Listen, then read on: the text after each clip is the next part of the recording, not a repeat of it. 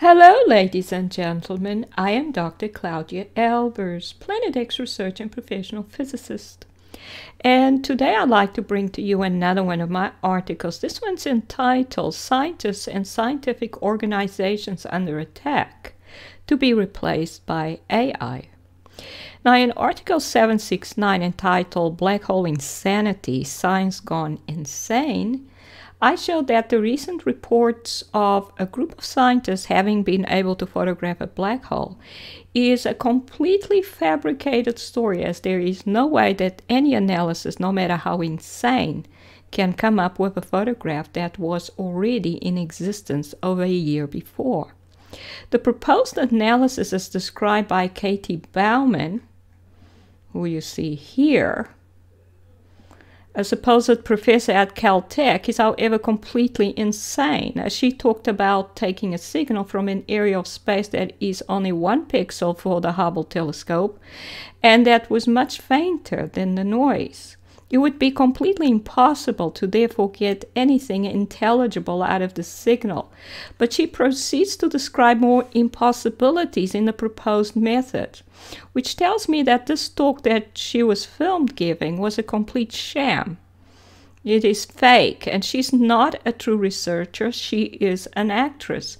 This can therefore only be an effort by the powers that be to destroy the scientific community in the public's eye. And here you can see Katie Bauman, probably not her real name, as she must be an actress, not a true researcher, as no true researcher would come up with the insane analysis method she talks about in this fake seminar. This is not the first time that something like this has occurred either. I showed in Article 463 entitled Are NASA Mars Missions Real?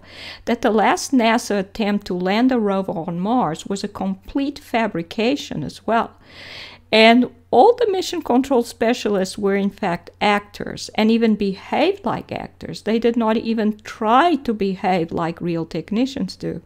They showed their emotions with their whole bodies, and the moment the rover supposedly landed, they all got up to talk and celebrate, thus abandoning their supposedly piece of priceless technology that had just landed on another planet to fend for itself, everyone having lost interest in the device. Thus it seems that the acting was done on purpose to indicate that it was a fake mission. But why? Why would the powers that be want the world's population to realize that NASA is having fake missions? Why do they go as far as publish photographs that clearly show astronauts on a fake ISS? If they had developed all these methods to fool the public for so many years, why would they want to now tear all that work down with bad acting and by purposely releasing evidence that it is fake? And these are screenshots from that attempt to land the rover, supposed attempt. It was all fake. And if you watch this man, he makes surprised facial expressions as the probe was being reported to be about to land. Seemed to go out of his way to portray a feeling that the landing might go wrong, and then show this elation as it apparently landed with his full body. This is not how you would expect a technical specialist concentrating on his job to act. Technical people show very little emotion, especially when they are concentrating on a technical job. This is how you would expect an actor to act in the absence of any ability to show any actual data pertaining to an actual landing on Mars. This seems to be the actions of an actor, not a technical person. And the thing is, actors know how to act like technicians. The script tells them to act a certain way, and they do so. This actor was told to act not like a technician. This is a photograph of astronauts on the ISS, taken with an open window behind them. There's the open window. Notice that their shirts have been purposely pulled up in order to make it appear that they are in zero gravity, but yet the window was left open, so they cannot be in zero gravity. This means that well, at least the message from this photograph would be that there are no astronauts training on an ISS. These cannot be astronauts training on the ISS, as they are clearly doing everything possible to act as if they are in space. So this is all done on purpose. And the window was left open on purpose, because if this had been a mistake, this would have been discovered in processing, and they would have deleted the image. They obviously did not. So this was done on purpose to show the public that there is no ISS. There are no astronauts on the ISS. It's all fake. And this is not just being done by NASA, but also by the Chinese Space Agency and even Israel, with their latest attempt to land on the moon, who both showed clear and undeniable evidence that what was being done was fake through photographs that could only have been made to purposely look fake. And this is the supposed selfie taken by Israel's first probe to the moon, which cannot in any way be real, and indicates that this is an imaginary or publicity stunt mission only. The plaque seems to have been placed in that position as if part of a window dressing display. Any jolting would cause this plaque to fall off the probe. It's only connected through this pin thing there. In addition, and it doesn't even look metallic, it looks like it's made out of plastic. In addition, the Earth seems to be hanging from a violet-colored string. It does look like the violet line continues below the Earth. But the fact that it is not seen in front of the Earth suggests that the violet line effect below the Earth was added. It's not seen in front here. And if they wanted this to look more real, they, in processing, would have covered up this purple line. They purposely did not do that because they wanted people to know it was fake. They did this on purpose to show that this mission was fake. You may look at Article 662 entitled "Something Very Wrong with the Israel Moon Probe Selfie." And then there's the Chinese mission to the backside of the moon, which produced this photograph. And I believe this was from February 2019. And the moon obviously has a fake edge. Look at that edge there. The edge seems to be made of pixel squares, which are aligned along the edge. They are aligned along the circumference of the moon.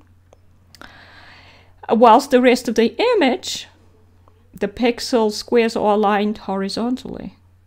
This can only have been produced by creating the edge separately from the inside part and could in no way be possible in an actual photograph. In addition, the moon image is in black and white and the Earth image is in color. This could only have been produced by combining a black and white image with a color one. This cannot in any way be a photograph. But it's so fake. It's so obviously fake that they had to do this on purpose to make it look fake. And you may look at Article 606 for more details. Here's a close-up of that edge on the moon. You can see the horizontal and vertically aligned pixels in the central part. On the inside part, the edge, you can see the little squares are different sizes as well, and they aligned along the circumference. So this is the Earth, and there's a large square pixel all the way around it, so it was just added. Clearly does not look like the Earth either. So this was made to look fake. The public was supposed to see that it was fake. It was done on purpose. Both the Israeli image and the Chinese image are obviously made to be easy to spot that they are fake. These images leaked, the leaked fake ISS images, the obviously fake Mars rover mission, and now a fake black hole photograph image in which actors were used shows that the powers that be have a desire to mock real scientific endeavor and to destroy the reputation of both scientists and scientific organizations in the public's eye. And why would they want to do that? They obviously want to destroy the current scientific knowledge base and replace it with something else that is easier to control. In other words, AI, or artificial intelligence. They will replace the need to read research articles or doing any real research with simply asking AI how it works. After all, most of research nowadays is simply a case of running simulations through a computer, and if it does not agree with reality, it does not really matter. The simulation has to always be right because we must agree with the theory. No observations are required. This is how scientific endeavor is carried out nowadays, which I don't agree with, but that is the way it is. So now it's going to be taken a little further. So this is just taking it a little further. The computer will run the simulation and interpret the result and let you know the conclusion. No need for any scientists whatsoever. That's who they're doing away with. In addition, they want to replace an AI computer with every individual, so you can carry a conversation with it all day long, and so that it can answer all your questions. This means that instead of praying or talking to God in the course of your day in your mind, you can talk to AI, the new God.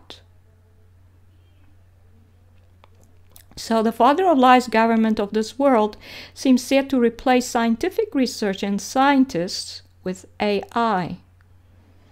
And in conclusion, science has had a high status in society up to now. Scientists are looked up to by most people within society. But it seems that in the new world order, this will be gone. Scientific research and scientists' efforts will be replaced by the new AI God that will have all the answers.